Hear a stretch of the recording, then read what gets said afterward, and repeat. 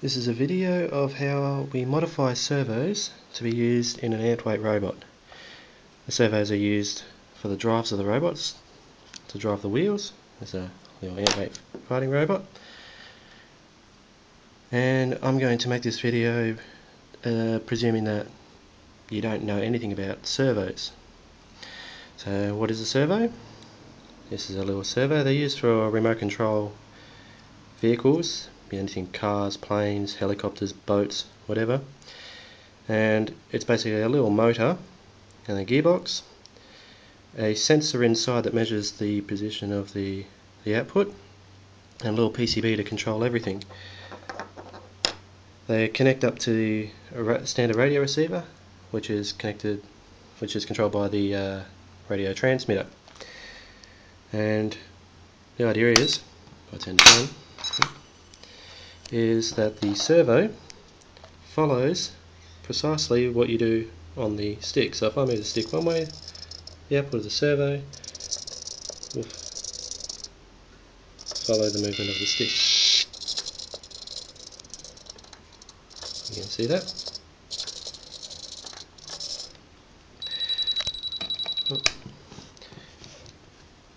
So the idea is that the servo will be used to control anything on a remote control car, will be used to control the steering or the accelerator. A model aeroplane will control the control surfaces of the aircraft. Helicopter will control splash plate. The boat you can control rudder, anything you want, anything that needs to move. You can connect the servo up to it. Whatever you do on the radio will be done on the servo. For what we're doing, we want the output of the servo to go continuously to drive a wheel. The reason why we use the servos is a little servo like this, weighs 9 grams, and they only cost a couple of dollars each. They all come out of factories in China, and they pop them out in a million at a time, a couple of dollars each. You get a nice little motor, gearbox, and a PCB all together. But to get them to run continuously, we need to modify them, and so that's what this video is about. So, turn this off. We take the control horn off. What you have with your servo is, as I said, there's a motor inside and a gearbox on top. The case is made up of 3 parts, part holding the gearbox together, central part, and a lower part for the PCB.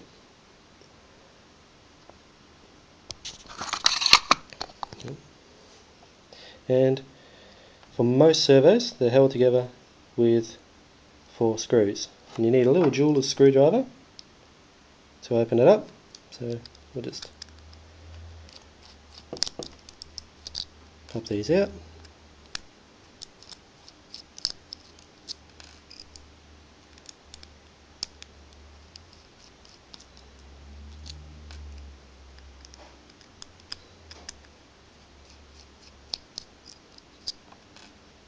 And you can remove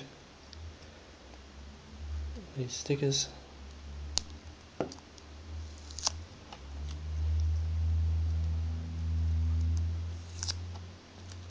and the bottom of the servo will come off. And inside we have a PCB which can be gently pulled out, and a whole mess of wires. Sorry, my camera's not focusing.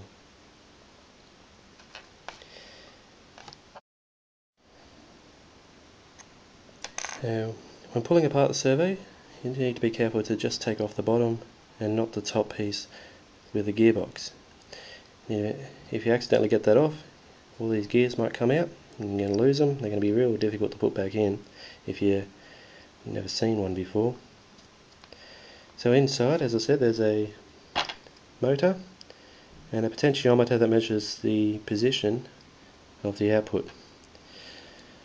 So what we're going to do is we're going to disconnect this sensor and replace it with 2 resistors. so that the servo constantly thinks that it's in its central position and will be then trying to drive the output continuously to move, but we're going to trick it into thinking it's always in the one spot. So the first thing we need to do is to remove these 3 wires from the potentiometer. Now what we need to do is remember exactly which wire went where. Very, very important.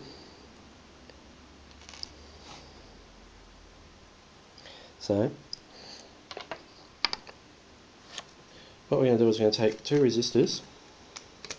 Now these resistors are 2.2k resistors, 2.2k resistors. That is red, black, brown, and they're 1% resistors. Together they're going to come close to 5,000 ohms, 5k, which is the same as the pot inside, the 5k pot. So to make our little dummy potentiometer, what we're going to do is we're going to take the 2 resistors side by side, and I'll just twist the legs on one side together, like that, and then I solder, just stick them down there, we'll just solder the twisted legs together, like that. Really sorry that my camera doesn't focus this closely. Okay, so we have 2 resistors twisted together and soldered, and then I take cutters, trim most of that off, and then we take the other 2 and I fold them back down each side, like that. Cut them to the same length, like that, and again we'll just put a bit of solder on each of those. I'm not going to explain how to do soldering in this video. If you don't know how to do soldering, I'm afraid you're going to have to look that somewhere else.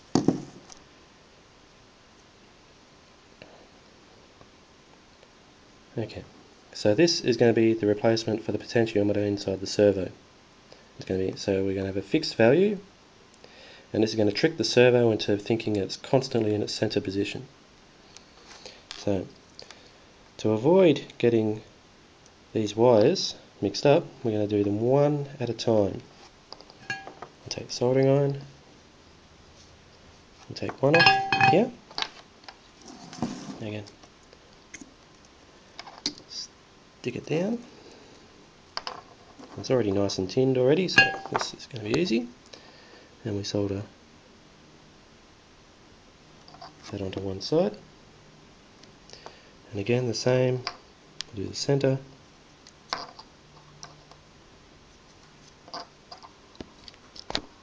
and I've lost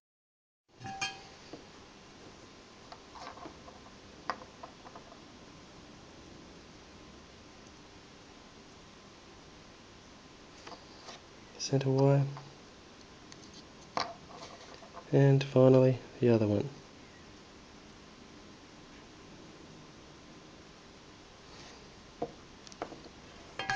So now the 3 wires in the same order, instead of connecting to the potentiometer, connected to 2 resistors. Now the leads of the potentiometer, they're sticking up, they're in the way. You can either get in there with a pair of cutters and get rid of them, or if like me you don't have the cutters that fit, you can just bend them out of the way. We don't need them anymore.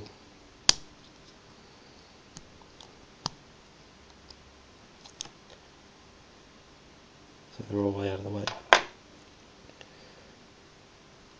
Okay, now on most servos, not all of them, but most servos, inside the gearbox, when you take off the top, it's easy to put your finger on the top of the output while lifting up the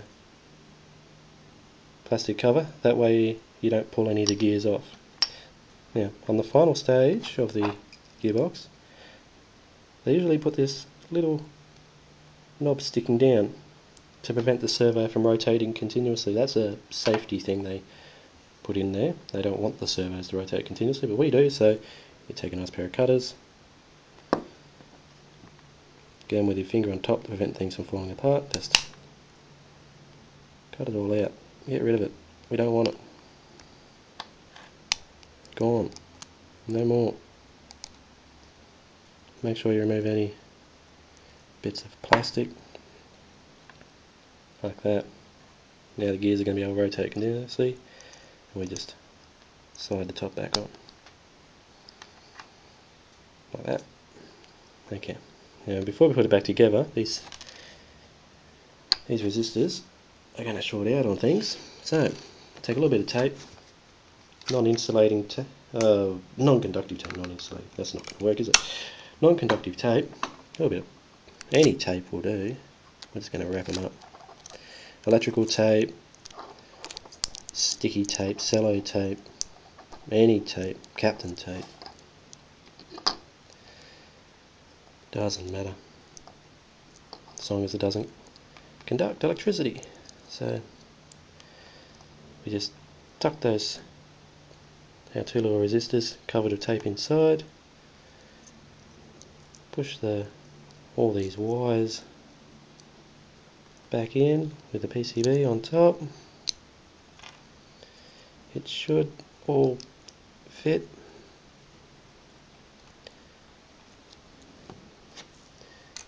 Put the little plastic cap back on.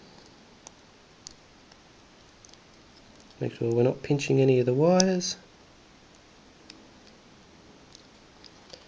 And our 4 screws.